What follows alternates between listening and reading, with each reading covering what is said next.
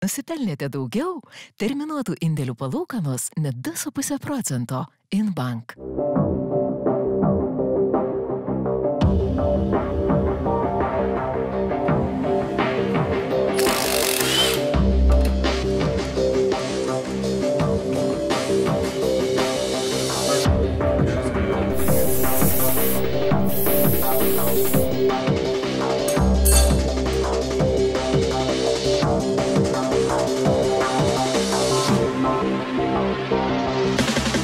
Sveiki ir vėl atvykę į mano YouTube kanalą.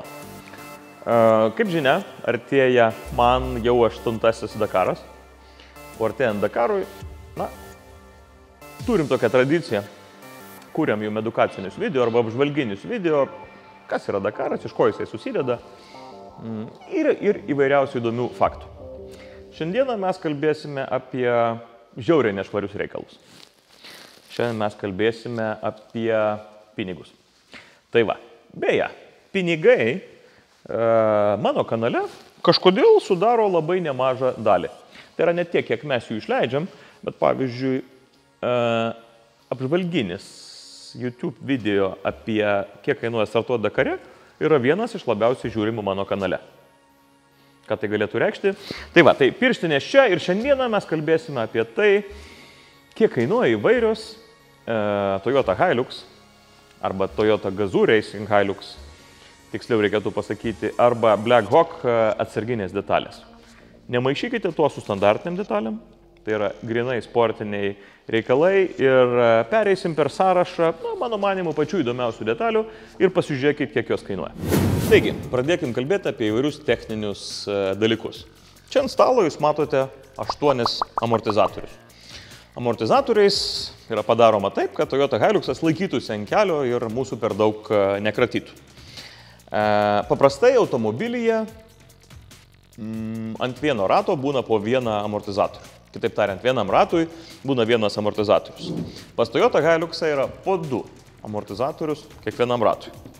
Vieno amortizatoriaus kaina yra 3,8 tūkstančio eurų arba 3800 eurų. Aš šiek tiek suapalinau.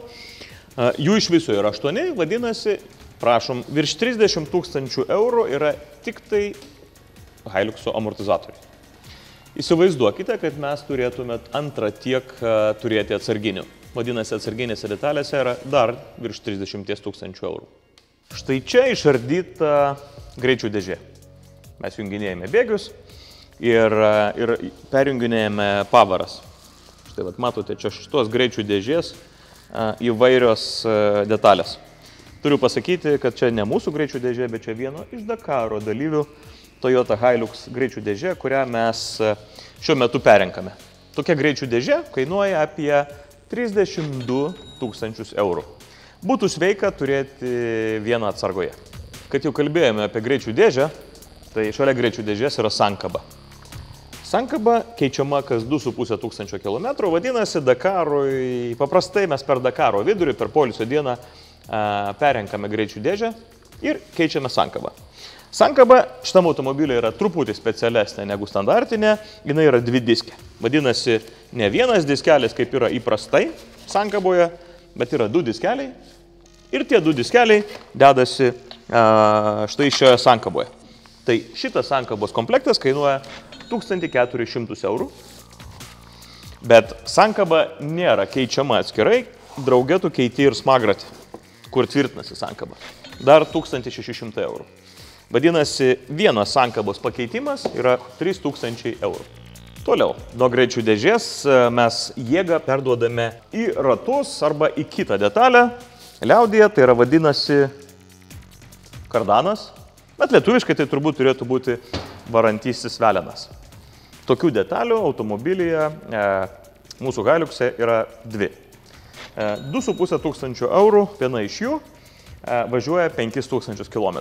Kitaip tariant, po Dakaro mes jas turėtume keisti į naujas. Jėga kardanais yra perduodama varančiaisiais velenais, labai atsiprašau, yra perduodama į reduktorius. Mes juos komandoje vadiname diffais. Štai čia yra priekinis reduktorius, galinis reduktorius. Kiekvienas iš reduktorių kainuoja po 21,5 tūkstančio eurų. Šitų detalių irgi reikėtų bent po vieną turėti atsargoje. Dar viena jėgos perdavimo detalė yra pusašis. Panašus į svarmenį, juo iš reduktoriaus variklių jėga keliauja į ratą. 4 tokios detalės automobilyje, vienos kaina 3,4 tūkstančiai eurų. Vadinasi, praėjusiais metais Dakare mes panaudojome jų 8 vienetus, vadinasi, vieną kartą per Dakarą keitėme į naujus. Tai iš viso praėjusiam Dakare mums pusašiai kainavo 27 tūkstančius eurų, apie 27 tūkstančius eurų. Kitaip tariant, apie 13 tūkstančių eurų kainuoja vienas komplektas šitų pusašių. Na, važiuojam truputėlį su štai tokiu staliuku. Ir ant jo mes turime sudėtas stebulės. Automobiliai yra 4 stebulės. Štai čia yra viena iš jų. Prie šitos stebulės iš vienos pusės tvirtinasi pusašis, iš kitos pusės tvirtinasi automobilio ratas. Stebulės vieta automobilyje yra štai čianai. Kaip sakiau, čia tvirtinasi ratas. Vienos tokios stebulės kaina yra 6 tūkstančiai eurų. Vadinasi, 24 tūkstančiai eurų automobilyje. Ką mes matome ant mūsų staliuko? Mes matome 8 stebulės, viena sumontuota automobilyje. Vadinasi, mes turėsime jas keisti naujas. Dar papildomi 24 tūkstančiai eurų mūsų komandai. Labai brangu. Kadangi kalbėjome apie stebulę, ant stebulės tvirtinasi ratas. Rato kaina, štai ką jūs matote, tai yra padanga plus ratlankis, yra apie 900 eurų.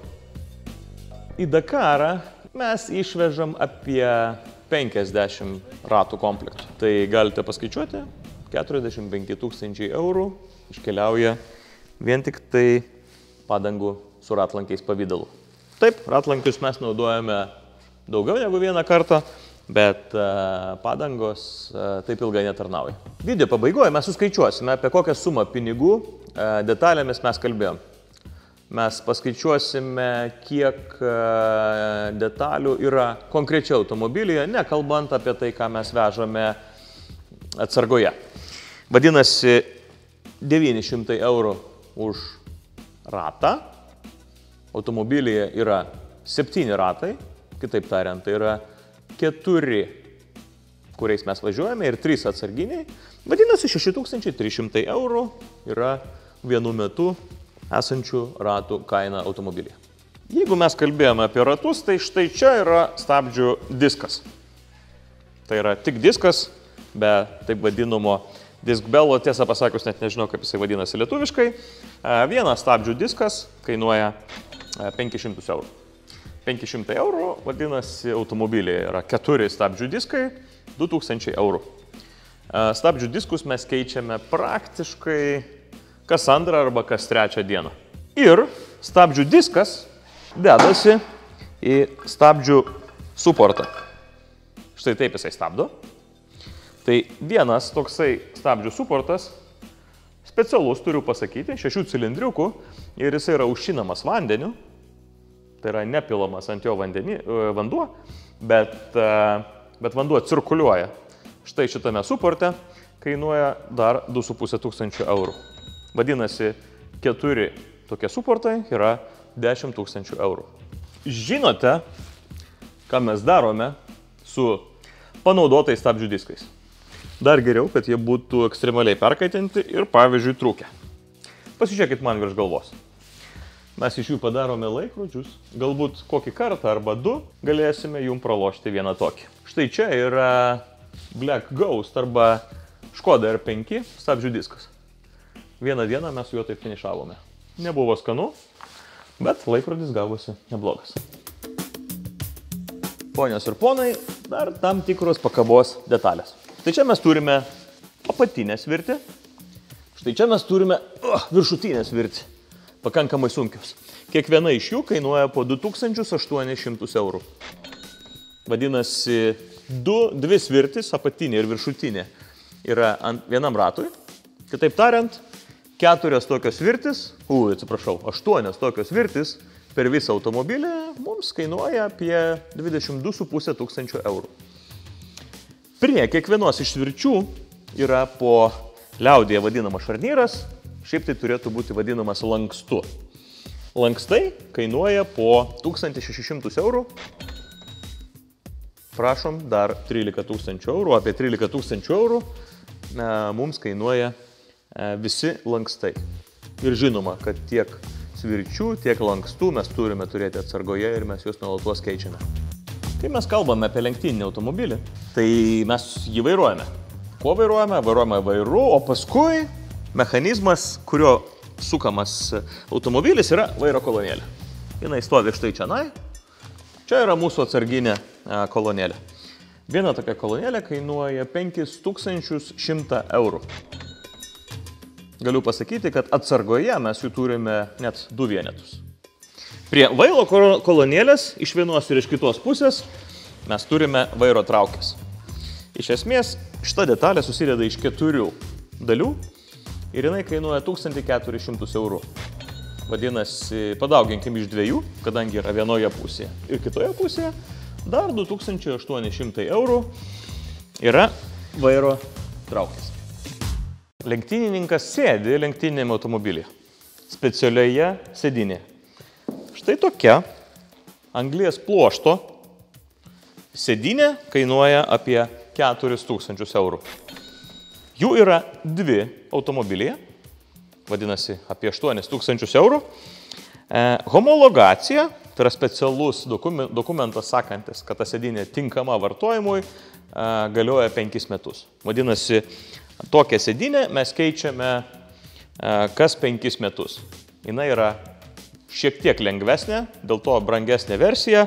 Tai štai, taip atrodo sėdinės ir iš viso automobilio 8000 eurų yra vien tik tai mūsų sėdimosioms padėti. Turbūt jūs visi atsimena, kad Toyota Hilux'e telpa 550 litrų benzino į degalų baką. Tai tas degalų bakas kainuoja apie 8000 eurų. Ir yra ribotas laikas, kiek mes jį galime naudoti automobilyje. Tai yra apie 5 metai. Vadinasi, po 5 metų mes turime keisti baką ir tas bakas kainuoja 8000 eurų.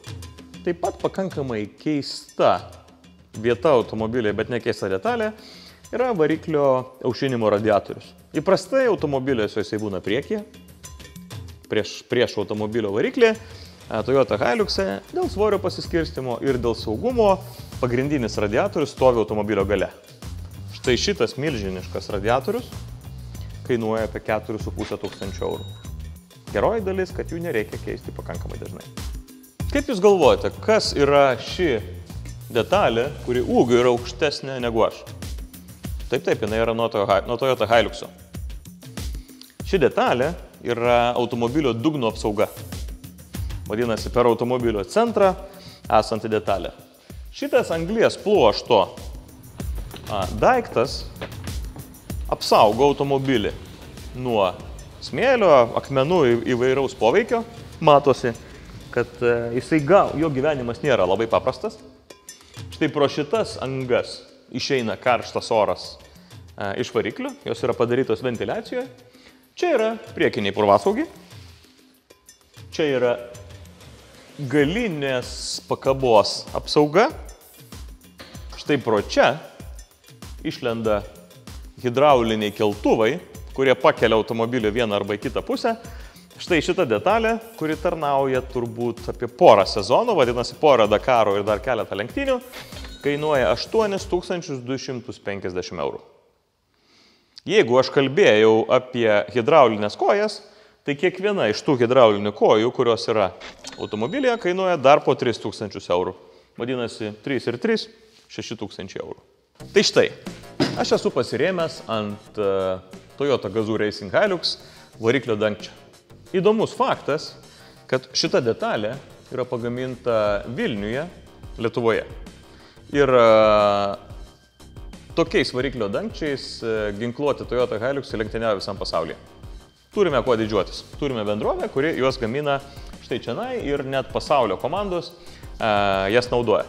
Tai toksai variklio dangtis, jisai pagamintas iš anglies pluošto, vadinasi, yra labai lengvas. 1700 eurų. Dar viena detalė, kurią reikia keisti pakankamai dažnai, na, priklausoma, aišku, kiek smarkus yra vairuotojas, mano atveju ganėtinai dažnai.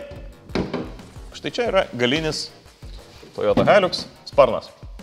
Jisai taip pat pagamintas iš anglies pluošto. Jisai taip pat pagamintas Vilniuje. Jais taip pat važiuoja visi Toyota Gazoo Racing Hilux bolidai. Ir vienas toks sparnas kainuoja 700 eurų. Vadinasi, 1400 eurų galinių sparnų vieno komplekto kaina. Taigi, manau, kad šiam kartui purvinų reikalų užteks. Mes šiandieną pakalbėjome apie 243 550 eurų.